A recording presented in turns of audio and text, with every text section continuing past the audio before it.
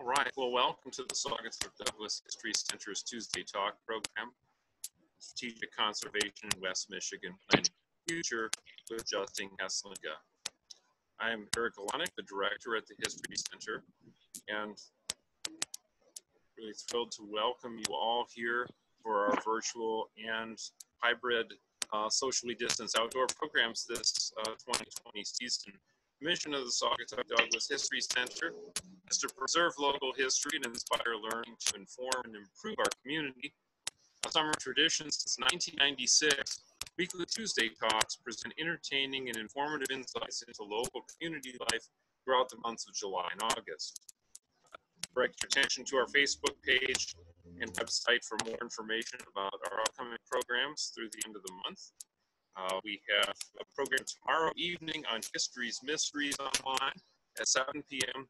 And next Tuesday, join us in the same Zoom space for a look back at the 1997 exhibition, Painting the Town, the SDHC's overview of Saugatuck-Douglas art history with Kenneth Kutzel. I want to acknowledge our sponsors who have supported us through grants. The Michigan Council for the Arts and Cultural Affairs and National Endowment for the Arts supports our programming. We also have received a grant from Michigan Humanities and the National Endowment for the Humanities as part of the CARES Act.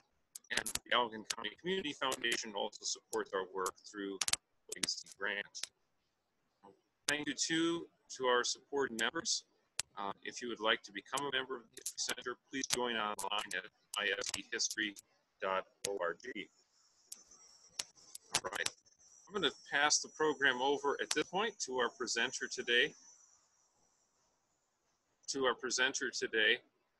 Justin Heslinga. Justin is Stewardship Director at the West Michigan Land Conservatory, or Conservancy. His background includes working as a botanist and restoration ecologist.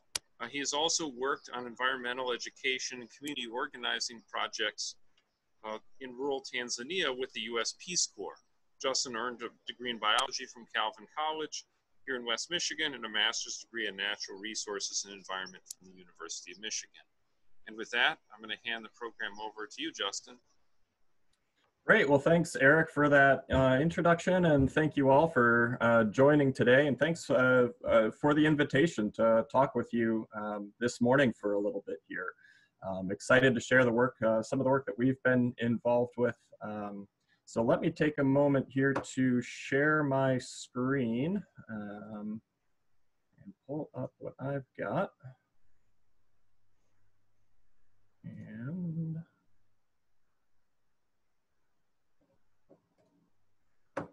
all right, thumbs up if you can see that. All right, we got a thumbs up. So yeah, my name is Justin. I'm the Stewardship Director at the Land Conservancy of West Michigan. Talk just a little bit about what the Land Conservancy is if you're not as familiar with that.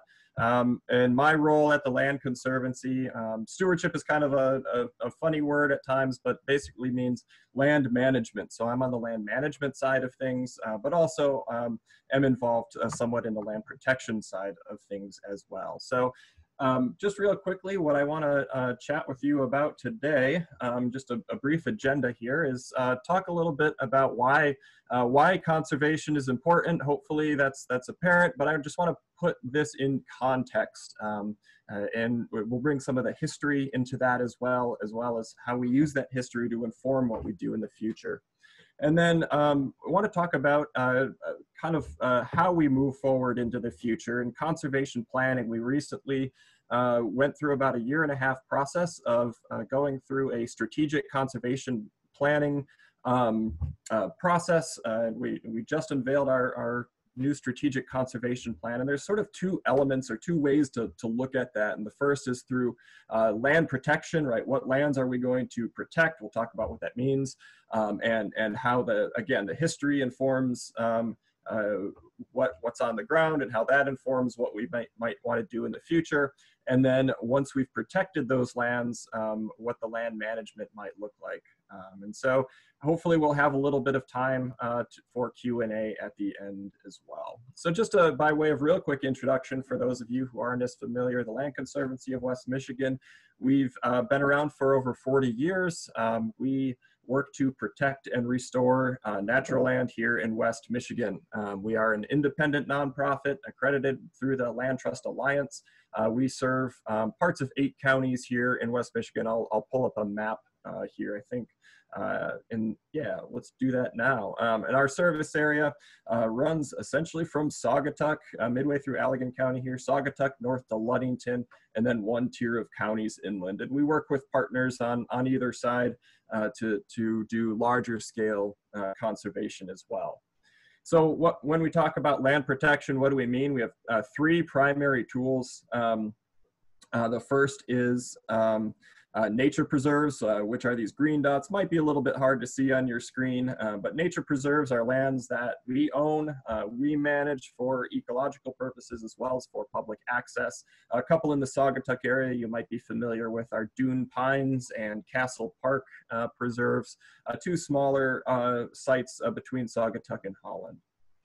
The second way that we work is through community partnerships, and that's where we use our expertise in land management and land restoration to work with other partners, be it local units of government, be it townships, the state, other nonprofits to protect land that ultimately ends up in their hands. So a couple of projects in the Saugatuck area you might be familiar with. Saugatuck-Dune State Park was one of our first big projects. Of course, that's now held by the DNR, but we were critically involved in that at the beginning, as well as Saugatuck Harbor Natural Area is one of our projects in the past. The third way that we protect land is through private conservation easements or conservation agreements. These are legal arrangements between the landowner and us that certain development restrictions will stay on that property, and that runs with the land. So even after the owner sells their property, it stays natural forever. And most of those are private and do not have public access. A couple exceptions in the Saugatuck area. Well, Heiser Farm Park, which you might be familiar with, we hold an easement on that. That's in Laketon Township Park, as well as Talmadge Woods. You may be familiar with that as well in the Saugatuck area. We've protected almost 12,000 acres of land and have more to go. So that's just a real brief introduction of kind of our work as the Land Conservancy, and I think that'll help give a little bit of context to our discussion today. But enough about my organization. Let's look back in history, and I want to bring up a map, and this is a map of Allegan County, circa 1800, and this is a map of natural communities or ecosystems that occurred in Allegan County at that time. This star here is where Saugatuck sits, just for your frame of reference. You need really good eyes to notice the color differences between all these, and mine aren't that good, but I can tell you that what this is showing is an extremely diverse mix of forest types. We have a lot of beech maple forest along the lakeshore, some hardwood and white pine forest, this lighter green area. Inland, we have a little bit more oak hickory forest, and then these orange areas and kind of light pink or tan areas are a lot of the oak savanna and oak barrens habitats that characterize places like Allegan State Game Area. Green and blue areas are wetlands that are interspersed within all of that. So incredibly rich natural environment. Really, Allegan County sits at an intersection between sort of northern ecosystem types and southern ecosystem types. And so we have both of those represented here, as well as on the lakeshore. We have sort of those communities that are really driven by the geology of the dunes and the microclimate that the lake provides. And then inland, we get some of those drier habitats. Again, those are a lot of the oak barrens and oak savanna. So incredibly rich natural history. If we go to a next map, this is showing approximately the same geography. Again, stars in Saugatuck for reference. And this is showing the percentage of habitat loss of those various ecosystem types. The darker the red color, the more of that ecosystem type has been lost. And what we learned from this is in this region, which is very typical of southern Michigan, between 90 and 95% of all the natural habitat has been destroyed since that time, since 1800. So if we're thinking about, okay, what do we do now? What do we do about that? What is our response? Kind of the first option, of course, is protect what's left, right? We want to find those remaining 5 to 10% of lands that are still in relatively good condition, that haven't been converted to development or agriculture, and protect those. Of course, we can't do all of that. It's very resource intensive. That's the work that we do. So we need to make decisions about what we do. And that's what a lot of we'll be talking about today, is how we make those decisions. And then once that land is protected, then we either need to maintain it if it's high quality, or restore it if it's degraded. So again, we can't restore everything that we protect. Again, resources are limiting. So how do we make those decisions, and how do we make sure that we're given this a fair shake? And I'll emphasize that, you know, this is hopefully, ideally, all done very strategically. It's not just, oh, here's some land over here, let's save it. Oh, there's another piece of land over there, let's plant some trees. We try to be as strategic as possible and let science be our guide. And so that's a little bit what we'll be talking about, and that'll be permeated throughout our talk today. So let's start by talking about the land protection elements. Again, this is using those 3 methods of land protection: purchase or outright acquisition, which is our nature preserves, conservation agreements, and community partnerships. Basically 3 tools in our toolbox, and that's the case with most conservation organizations to protect that land. So again, we want to be strategic about this. And so we recently went through a strategic conservation planning process.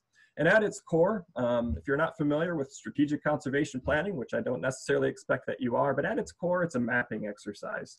And so the first step is to identify what is important. What do you want to show? What are the critical elements that make land worth conserving? So this is just entirely a schematic example. This is not real data. But on your left, you might have, you have your input layers. So maybe this is showing something about population density. Maybe this is showing something about a certain species. Maybe this bottom one is showing something about, you know, wetlands and where they are, for example. And then after you decide on your layers, those pieces of data that tell you something about what's on the land, you decide that those are important. You mash those all together using some fancy software, and out pops a map, an overlay map of those elements squashed together, and hopefully that will tell you at least something about the conservation value or whatever parameter of interest you're looking for on the landscape. So here, again, this is not real data, but maybe the red is higher quality, maybe the blue is lower quality, or vice versa. I'm not sure. So we sat down, again, talking with a number of partners, extensive community input process, a lot of literature review, and came up with 4 layers. There's 3 shown here. We came up with 4 that really embody what's most important about conservation potential. And so I'm going to go through each of those. I'm going to go through the first 3 pretty quickly, and then I will spend a little bit more time on the 4th, and I think you'll see why. The first layer is proximity and connectivity to existing natural lands. So we don't want to reinvent the wheel. We don't necessarily want to create new natural areas that are disconnected from everything else, right? We want species and ecosystems to kind of move between these areas. So the first question we asked was, okay, where are the conservation areas already, whether they're lands that we've protected or our partners have protected here.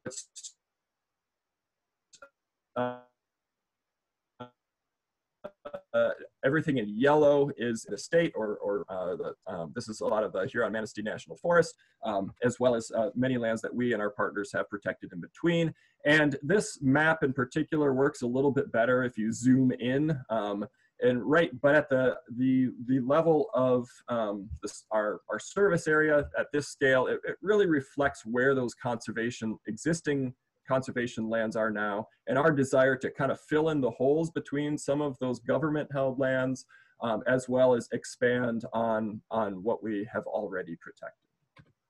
The second layer that we thought was critically important, has always been a part of what we do and what the conservation world is about, is wetlands and water.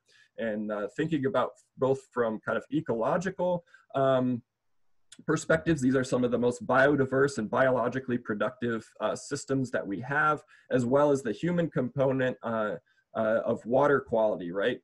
Water quality is such a big issue. And we have a lot of great water resources here in West Michigan.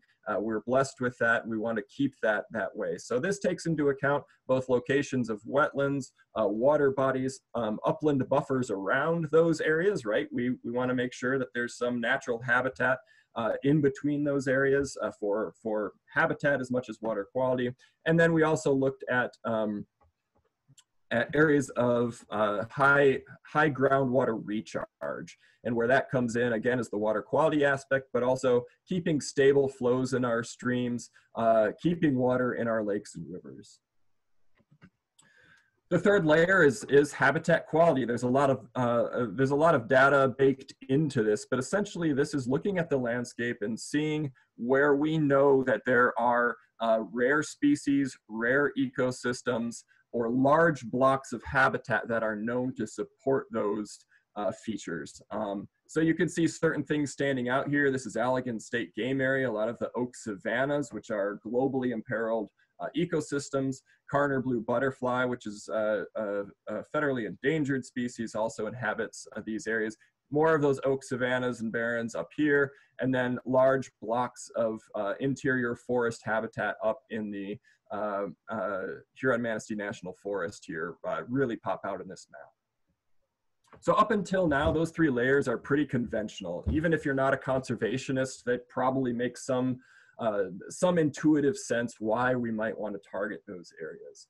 The fourth layer, I think, is more interesting, and it really represents not a departure, but a tweak on what we've been doing, a new way of, a new lens to look through to view conservation. And that is the lens of landscape resilience. I'll talk a little bit about where this layer comes from in just a second, and I'll bring up this map again later. But the areas in dark green here are areas that are more resilient, and the areas in brown and gray are the ones that are less resilient. So what do I mean by resilience? So if you look at the site level, site resilience is the ability of a site to support biological diversity and ecological function, even as it changes in response to future stressors. And so this is basically just saying, we know that things are not going to stay the way they were. They are not the same as the way they were. That first map I showed of that glorious diversity of habitats is there no longer. There's stressors like habitat fragmentation, invasive species, hydrological alteration, fire suppression in some of these areas. And of course, looking forward and even presently, climate change is sort of the next big stressor that we're looking at. A lot of this resilience work is sort of done through that lens of climate change, but you can apply it to all these other stressors that are equally as impactful on the landscape. And so what we're looking for are sites that can maintain that biological diversity, all the suite of plants and animals and wildlife and bacteria and fungi that are happening there, and then ecological function. If you're not familiar with that term, that basically means that things are happening on the landscape. So plants are regenerating, nutrient cycles are persisting. The water is being filtered and putting back into the air through transpiration.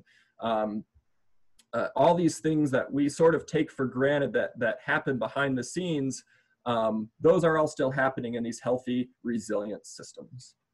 So then what is a resilient site? Those are lands with sufficient variability and microhabitat options to enable those species and ecosystems to persist in the face of those stressors. And so this is, I'll show a slide in just a second that shows a little bit more what we mean by that variability and microhabitat. But this is where we depart from sort of that traditional conservation focus of what is on the land right now, those species and ecosystems, and what is on the land that could support species and ecosystems in the future. So making sure there is a variability and those microhabitat options. So let's unpack that a little bit. There's two elements, basic elements that go into landscape resilience. And the first is geological diversity or geodiversity. That just means variability in landform, topography, soils, things that we have pretty good maps of. We know what they were in the past. Those things are relatively static, short of another period of glaciation. They're at least here for the time being. So that's where that history really comes into play, is digging back into some of those geological records and drilling down onto our natural history, but looking at the ground, not necessarily what's on the ground. So in a low resilient situation or low geodiversity situation, we might have a flat landscape, right? Same soil type, no topographic variation. If you can imagine, maybe this is inhabited by some forest type. It doesn't matter what it is. You can imagine the sun might be up here. It's beating down on the landscape. Maybe as things get hotter in the future, that habitat becomes unsuitable for whatever species are living there. If it's a bird, great, maybe it can fly away. Most species aren't that lucky. They can't travel long distances. So there's a couple of options that those species have, is either move or die, right? And if you can't move, well, your only option is to die. So contrast that with a high geodiversity situation where you have a lot of topography. And again, it's really important to understand this is on a very site level. This is on the order of a couple acres or even a backyard that this occurs. So if you imagine on, let's say you're a plant growing on this, let's say it's a south-facing slope and it's warmer, you're getting all that solar radiation. It's getting hotter, it's becoming unsuitable. All you have to do here is move a few feet over onto the cooler side of the slope where you don't get as much of that solar radiation, and you're happy as a clam, right? You're literally moving over a few feet. You don't have to go 100 miles to find better habitat. Similarly, this works with drier and wetter habitats as well. Down here, you might have a wetland or a lake or something like that. As water levels fluctuate, right? We know about those, living next to Lake Michigan, of course, water levels go up. Some of those species and ecosystems that are adapted to that move a little bit upslope. In drier periods, maybe it dries up completely, and then species from up here can migrate down. But you have these areas that are very variable, are quite variable, and support many different species and microhabitats on that landscape.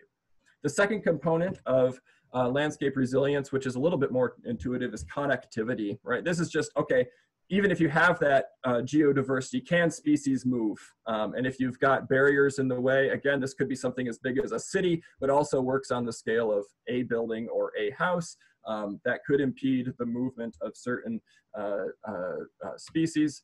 Again, if you've got no barriers, species can at least move as freely as possible throughout that system. And this all ties into a concept called conserving nature's stage. This is another concept that the Nature Conservancy, which is one of our partners, has sort of put forward in thinking about this. And I think it's a really helpful metaphor. And really what it is a theater metaphor.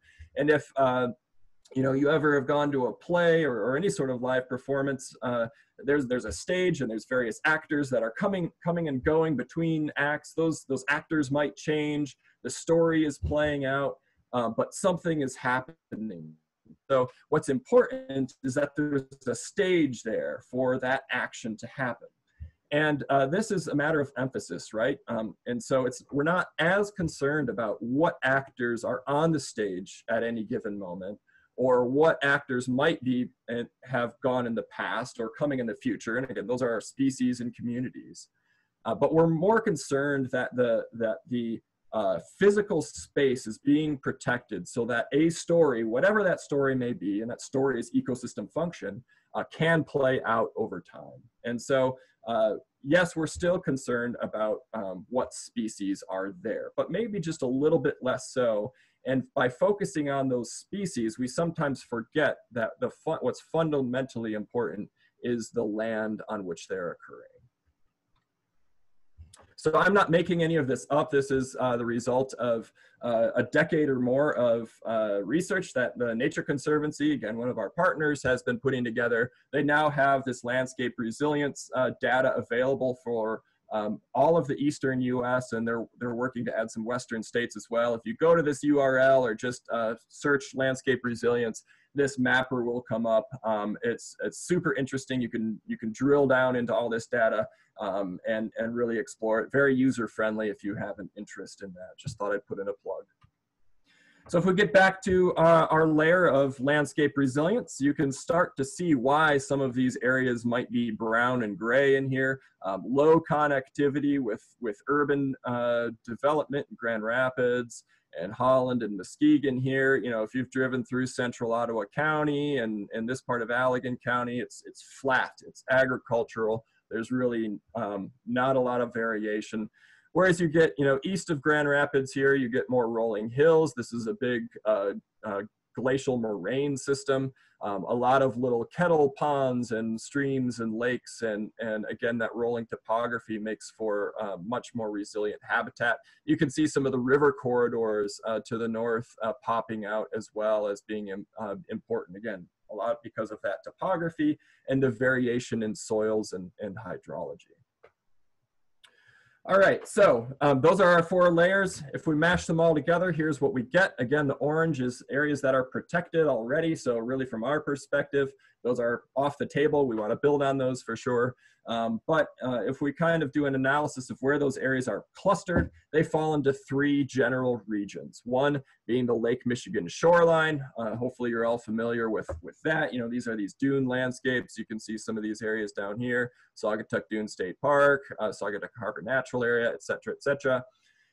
This area up that I've already mentioned before in around a lot of the Forest Service land, we're calling that the big forest and wild rivers. We've done quite a bit of work up on the Pure Marquette as well as along the Muskegon and White Rivers as well.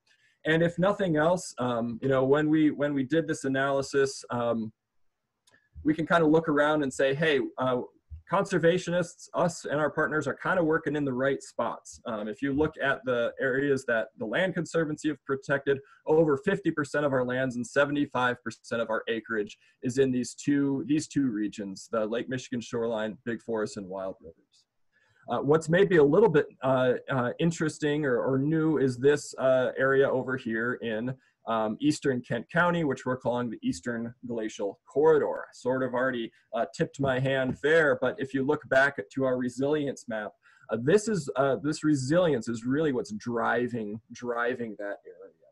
Of course, it does have other benefits as well, but that's kind of new. And so in our strategic conservation plan, we're really putting an emphasis on doing work in these 3 areas and looking a little bit more strategically at being more proactive in this area as well. If you're interested in this work, our strategic conservation plan, if you go to our website, naturenearby.org, you can go in, explore all this data. There's some interactive features. You can read more about our process and what we're thinking about moving forward. But from a land protection perspective, this kind of gives us a framework to think about where we are going to prioritize work and where we're going to kind of take a more passive approach. Then I want to move to the land management side here for the next little few minutes and talk about how that same sort of line of thinking and using that historical data and information to inform you know, what we know about the land, and then using that to sort of propel our work forward, how that ties into the land management work as well. And I'm going to go through just a few examples of how we've been working on the landscape. And our management options kind of fall into one of 3 categories. Of course, it's a continuum. But on the left-hand side here, you have this idea of resistance. So here we're resisting change.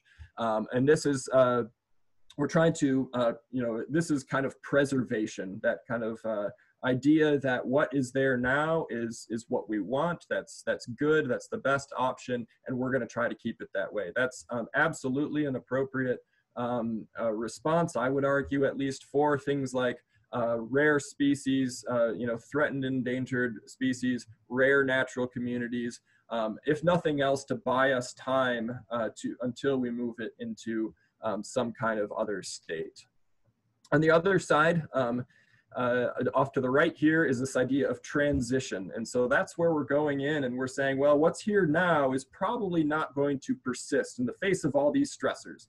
Again, the pressures being put on by, forest pests and invasive species and climate change and habitat fragmentation. So we need to take action now to ensure that the areas that we've protected will continue to support ecosystem function in the future. And so this is where we might be doing some more active planting of species that are certainly local, but also looking a little further south, thinking about that climate change aspect and thinking about what might we want to plant that is going to survive here in 200 or 300 years. If you plant an oak tree, that's the time frame that you're looking on. And many of our forests are really kind of a lesson in history. If you look at the canopy species, many of our forests here in southern Michigan are oak dominated on the canopy. So those oaks started as seedlings 200 or 300 years ago. They grew up into the canopy. There's almost no oak regeneration in many of these forests because of things like fire suppression and invasive species. What's coming up are things like red maple, which is a native but very aggressive species, as well as a lot of the exotic invasives. And so we really have a forest that doesn't have much of a future. And so are there ways that we can transition that, not necessarily to go back to what it was before, but transition it to the future? And in the middle, you have this idea of resilience. This is a little bit different usage of the term than that landscape resilience, but it gets at the same idea where we set this land up to change on its own, to give it the chance, it needs to persist into the future, whatever changes those may be. And so as I'm kind of going through these a few examples here, maybe just think about for yourself, do these examples fit more on the side of resistance, more on the side of transition, or do they fall somewhere in between? And the first kind of thing I want to highlight is using history as a guide, not necessarily a prescription. I've been doing this for 20 years or so in one form or another, and back in the day, even when I was starting out, it was always, let's restore these places to historical conditions. And again, that may be very valid in those resistance or persistence types of models. But what we're learning now is that's virtually impossible. It's really not achievable in most scenarios. Again, with all these stressors, our idea of restoring these areas back to what they were in the 17, 1800s pre-settlement conditions is really not realistic and not necessarily desirable, because those systems may not be the ones that persist in the future. But those historical conditions are still really important to know about and to understand. Because it tells you something about what's possible on that site. It tells you something about the soils. It tells you something about what types of species may be able to persist there, even if it's not the exact same set of species as was there in the past. So we still rely on these historical vegetation maps, which, by the way, if you're interested in this kind of history aspect, definitely check out Michigan Natural Features Inventory. That's where all this data comes from. You can go down some serious historical rabbit holes looking at how this data was compiled, reading all about historical accounts of these natural communities. It is very fascinating. So just how that might play out on the ground. On the left here, this is one of our nature preserves in Kent County, the Wege Natural Area. This is one of those forests I was mentioning just a moment ago, where you have oak in the overstory and all this is all red maple coming up in the understory. You can see virtually no regeneration of anything happening on the ground. So pretty low diversity, very low ecosystem function. This is how many of our forests here in southern Michigan look. And this is an ailing forest. And so, you know, if we were operating, you know, 10 years ago, I might have said, well, this was historically oak savanna. Let's restore it to oak savanna. And that might be perfectly reasonable.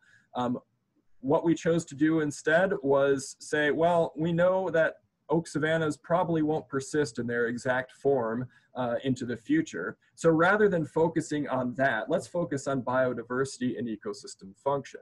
And what we ended up with is just a slightly tweaked version of what we were going to do anyway. But we ended up with an extremely diverse landscape. So we took out most of the red maple. We even thinned out some of the oak, which are desirable. And within 2 years, we had just what is now one of the most biodiverse forest understories, frankly, that I've seen here in southern Michigan. We did some planting, but we weren't so concerned about historical fidelity in our planting mix. It's all still native species, all still site appropriate, but we're also getting forest understory species that had been shade suppressed for many, many years. And so as we just 2 years into this project, it's been a marvelous success, and we're thrilled at the results. Even if a purist might go out there and say, well, this isn't quite an oak savanna, they'd be right about that, but I guess we don't care. Another way to sort of think about that or frame that is to say that we're embracing novel ecosystems. All right, so here we're planting a site. This is also, I believe yes, this is in Kent County, a prairie area that we're restoring. We've got some little wetland features. And again, rather than trying to restore to a pristine historical condition, really playing around with our seed mixes, and what this ends up being, I'm not really sure. We'll wait to see how it develops over the next several years. So what is a novel ecosystem? So if you believe the Society for Ecological Restoration, this is their definition. A novel ecosystem is a site that, because of deliberate or unintentional human activity, has composition, structure, or function with no natural analog. All right, so if this was, you know, usually when I do a presentation like this and it's live, this gets to be a little bit more interactive, but you'll just have to think for yourself here. I'm gonna show a few examples of systems, and you can decide whether they're novel or not. So the first one here, this is clearly in somebody's front yard. We've got, looks like a mix of native and possibly non-native species. A lot of great pollinator habitat. Looks like it's in a little bit of a swale here, so probably some water quality components. So a lot of ecosystem function here. Of course, it's in this setting of sanitized turf grass and some ornamental plantings here. So I would hope that you would say this is a novel ecosystem. That doesn't mean it's bad. It's actually probably, you know, it has aesthetic value as well as some ecological value. So there's nothing wrong with novel ecosystems, but this is definitely a novel ecosystem. Let's move to another example. This is a wetland on the, it's a coastal marsh on Lake Erie down in southeast Michigan. This is a stand of invasive Phragmites. So Phragmites is this tall grass, gets 12 feet tall, basically obliterates everything. It's a monoculture of Phragmites. You know, if you go back to that definition, it doesn't need to be intentional or unintentional. This was certainly an unintentional human activity, brought in by humans, also exacerbated by high nutrients and things of that nature. You can see some novel geology down here too with this limestone riprap. That's not natural. So even though this looks a lot different than the first example, I would certainly argue that this is also a novel ecosystem. How about this one here? This is a photo from Glacier National Park. I didn't take this one, unfortunately. A beautiful scene, pristine in many ways. Glacier National Park, yeah, it's a beautiful area. So you could probably say, well, this is certainly the most pristine of all those examples. But if you know a little bit about the history of this area and of course glaciers receding in general, a lot of these areas are now exposed bedrock of areas that were under ice for many, many years. And what's popping up in those areas are species and combinations of species that we've never seen at those altitudes. Over here, you've got some areas of permafrost or mostly frozen ground that are slumping down because of the thawing. And you have these areas of exposed soil, again, that are species that are disturbance prone and more found at lower elevations are starting to colonize those areas. So you could make the argument that you know, this is certainly a novel ecosystem as well, even though it's maybe not quite as novel as some of those other two examples. In fact, there's kind of a growing movement within the scientific community that almost all ecosystems on the planet now, because of climate change, are becoming or will become novel ecosystems. So novel ecosystems really are the new normal. That's the environment in which we're working. And so it's not that we want to scrap the idea of historical conditions and preserving that, but we need to acknowledge that those things might not persist in the future. And can we work within that framework of novel ecosystems to still bring about biological diversity, habitat quality, and ecosystem function? So just a couple other examples of things that we are doing out on the landscape to get at this idea of resilience and ecosystem function. This is a site in Grand Rapids. This is a little bit of an unconventional project for us. We partnered with Blandford Nature Center to purchase a defunct golf course that was next to their property, Blandford's property, and we are working to restore it to natural habitat and urban green space. And so here what we're doing is installing some wetlands. When it was a golf course, this whole site was drained and tiled, so there were drains going under the entire thing. And so we are finding where those are, pulling those up, putting water back on the landscape where it belongs. And it's interesting that when we start digging in some of these areas where those drains are, we're reaching down below the surface and getting into some thick black muck. And so we know that there were wetlands here historically, which is really satisfying to see. And this was all work that we were going to do anyway. But now that we have this understanding of what resilient landscapes look like, we're really using this as an opportunity to further promote that topographic variability. So here we're making a little berm for the water to back up. Whereas we would have done that anyway, we're just making it a little bit higher, and we're putting more variation into those landforms that we're creating. So again, it's not a 180-degree turn from what we're doing. It's just a matter of emphasis. This is what that site looks like 2 years later. So you can see it's now mostly filled in with water. And what's neat about this, if you know your plants, we've got a lot of wetland species down here by the water's edge, obviously. Up here, we've got xeric species, or those driest of the dry species, mostly things that we've planted, some volunteer things that have come in as well. But these water levels fluctuate throughout the season and from year to year. And so as this dries up, species from the top of the hill can come down and colonize these areas. In wetter years, as the water raises, that wetland area expands out. And so you have these species with different life histories and different habitat requirements living in very close proximity to each other that can easily shift and slosh across the landscape. And then the last thing I want to touch on is this sort of lens of resilience and looking to the future offers us the ability to think creatively about some of the complex problems that we face as land managers. So this is a photo taken from Flower Creek Dunes Nature Preserve, which is on the shore of Lake Michigan up in the Muskegon area, similar to many of the habitats in the Saugatuck-Douglas area. These back dunes, these steep back dunes dominated by oak and maple and beech and historically ash, hemlock, These are kind of the classic dune forests that hopefully we've all had a chance to walk through and appreciate.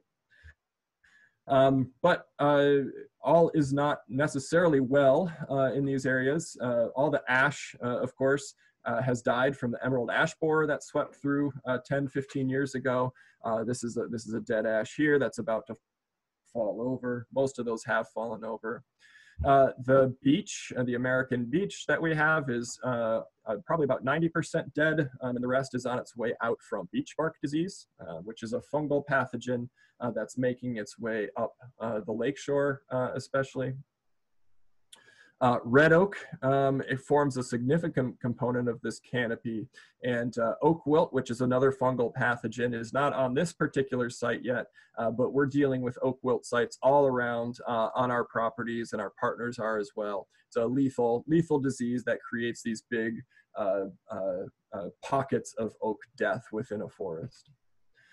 And then hemlock forms a huge component of these forests as well, especially on the cooler north-facing slopes. Hemlock woollia delgid is an insect pest that has unfortunately established itself here in West Michigan, starting in the Holland area and sort of moving northward along the lakeshore. And there's a significant regional and statewide concern and a concerted effort to contain that, but it is almost 100% lethal to hemlocks, and will do, without action, will do similar damage to the hemlocks what emerald ash borer did to ash and beech did to beech bark disease. And so I throw this slide up there not to depress you, although maybe that's an appropriate response. But our forests are in trouble, right? So what does resilience look like on this landscape, right? And this is an area, and I should note, that has tremendous topography. This is in one of those high resilience areas. So it has this stage. The stage is set. This is a protected area, and it has a lot of microhabitats. So what do we do here? And I'm not going to answer that question necessarily, but whereas in the past, we would have, well, I'm still freaking out about it, but we would have freaked out even more about losing these iconic canopy species to say, well, it's no longer a dry mesic northern forest, which is the forest type that this is. And this resilience lens has sort of allowed us as land managers to, I wouldn't say relax about it, but take a longer view and say, okay, let's assume that most of these trees are not going to be survivors long into the future. Okay, what does our management look like from there? It's perfectly possible that we do nothing. We let this, we sort of set up, I mentioned before, this is set up as a resilient landscape. We let it change autonomously into the future. We let whatever comes in come in, and that may certainly be good enough. There's also talk about taking more of a transition approach and saying, can we come in here and can we do some underplantings of trees that will do well in this environment, in 200, 300 years? And so we're looking a little bit south of here. What do the dune forests look like even south of Allegan County into Berrien and Van Buren County? Things like tulip poplar and black gum and cottonwood form a good part of those forests down there. Those are native species. We're not bringing anything crazy, but can we maybe come in and do some underplanting so that when these canopy trees die off, those can come in and they're ready to take over? And so those are the sort of questions that we're thinking about and wrestling with right now. But I think that resilience does sort of offer us a hopeful framework to think about some of these things. And with that, I will stop here and thank you for listening to me ramble for a little bit. And I guess we'll open it up for some questions. And I understand that maybe I should have said this before, but feel free to type in questions. Hopefully Eric's got a couple queued up here. Yeah, thanks, Justin. That was really interesting. Yeah, those of you on the call are muted. If you would like to ask a question or if you have some comments or feedback, please, we'll try this out. We've got a small enough group. If you want to ask a question of Justin, please do so. If you would like to type a question in the chat or comments in the chat, I can also moderate those and read those.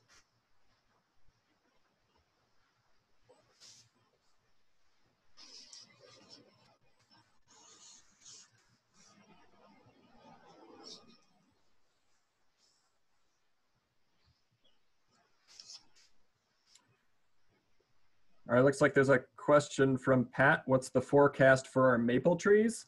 That's a good question. It depends on what species of maple for sure.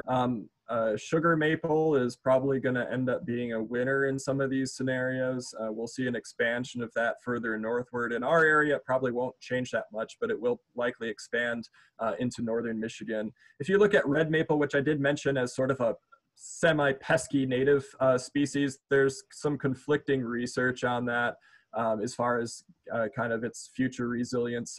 Some models have it going up, some have it going down. It depends on what factors you take into it. If you look at purely a climate a component, it's probably, you know, a loser. But if you factor in everything else that's happening on the landscapes, those other stressors I mentioned, things like fire suppression, it does really well in the absence of fire. It does not like fire. So things like that will probably help it increase. And so just anecdotally, and from my own understanding, red maple in particular is probably not going to change a whole lot.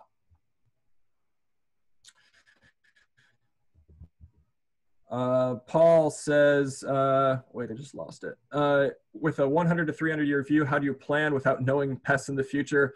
Man, that's a great question, and I sure wish we knew. You know, that is something of concern, and my takeaway, and I think that of most people that are in land management, is focusing on that diversity and diversifying our forests as much as possible. And you know, when emerald ash borer came through, we kind of learned the hard way with street trees. You know, streets that were planted completely with ash, you know, totally got bombed, of course. But if you have, you know, an ash that's mixed in with the, you know, maple and oak and sassafras and hickory, well, maybe losing an ash isn't the end of the world on your street. Same principle holds for ecosystems. So that's why we're, I would say we're probably more focused on biodiversity now than we ever were in the past. We're just a little less concerned about what exactly those species are. And we still need to be careful about what we're bringing in, which is why we're not proposing to bring in something from China to diversify our forests. We're looking pretty close by and looking at what's, you know, especially with climate change immediately south of us. But when we're doing tree plantings in particular, we filter it through that forest pest lens pretty heavily. So we're not doing a lot of red oak planting. Because of oak wilt. We're not planting some of those things that we know are susceptible, or we know that there's pests, say, out east that are attacking, let's say, maple, for example. So I wish we had a better picture of what's ahead, but diversity is the best we can do at this point.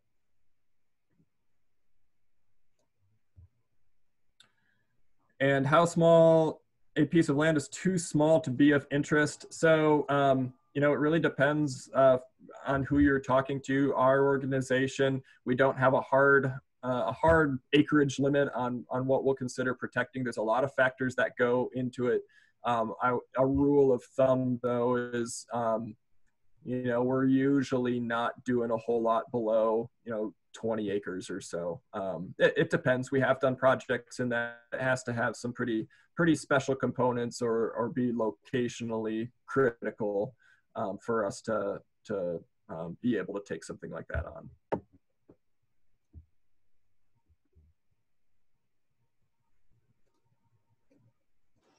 No, those are some great insights. I was wondering, I had in my thoughts here, two things. One, you mentioned the Michigan Natural Features Inventory. What's the best way to explore that for people who are curious to learn more about the history, ecological history? Yeah, so if you just Google Michigan Natural Features Inventory, or MNFI for short, that's the best way. I have a long URL. It's part of Michigan State Extension. I can pull it up right now. Yeah, mnfi.anr.msu.edu. If there's a way to send out that link, that's fine. But you can peruse all of those county by county or historical ecosystem maps, and then it'll take you to links of descriptions of those natural communities, and those descriptions are really fantastic, and they get into a lot of the history and management considerations and how those developed over time. And those maps are really fascinating too. The more you dig into them, how they were developed. This is a total aside here, but if we have a minute or two. So back in the early 1800s, when the whole state was being platted out for development and being divvied up into townships and sections, all the surveyors would go out, and when they found a corner that they wanted to identify as the corner of a section or a township, they would triangulate between the three nearest trees, and they would identify the species of those trees, take the DBH, or the diameter at breast height, the size of the tree basically, and then they would triangulate that point from those trees. In addition to that, they'd also note some other vegetation notes and things of that nature. And so all across the state, we have an extremely detailed record of at least the trees and a lot of times other vegetation that was present in those areas at that time. And so it was a decades-long process that MNFI led with some other researchers to overlay that with knowledge of where things currently are and soils data and geological data to come up with those historical ecosystems maps. But you can still go, I think they're still, those are publicly available, all the surveyors' notes, for those of you who are history buffs, which you might be. You can actually go in and look at those survey notes from any location virtually within the state. So you can look at what, around your house was in the, from the 1820s to 1840s. Yeah, that's a great idea for a future program or a research article for our newsletter. Question, who's overseeing the southern half of Allegan County? That is the Southwest Michigan Land Conservancy. So yeah, pretty close name. We're very similar in scope and scale. We work with them a lot on projects. They're good folks too. So if you have property that you're interested in protecting in the southern half, our line is it's sort of a handshake agreement, but it's essentially at M89 there. And then we take the northern half and they take the southern half, and they go all the way to the Indiana border. But good folks for sure. One other question here. If people are interested in supporting your work, the work of the Land Conservancy, what are some ways they can do that? Yeah, so you can head over to our website, check us out, see what we're up to. Of course, we rely on a diverse stream of funding. Our big projects are funded through grants from both kind of state and federal levels, as well as local foundations. But we also rely, especially on operations, for private donations as well. So we have multiple ways to give if you pop on over to our website, either online or via check. I would also encourage you to check out volunteer opportunities. Those are sort of muted at the moment because of the COVID situation, but we are doing some outdoor socially distanced volunteer work days that occur on the second Saturday of every month, and those rotate, the location rotates to our different properties based on what we have going on. In the future, there will be more opportunities to get involved too, but we're going to let the COVID thing blow over until we resume those. That's great, Justin. Thank you so much. I don't see any other questions in the chat. Is there anyone who had a comment to share or final question for Justin today?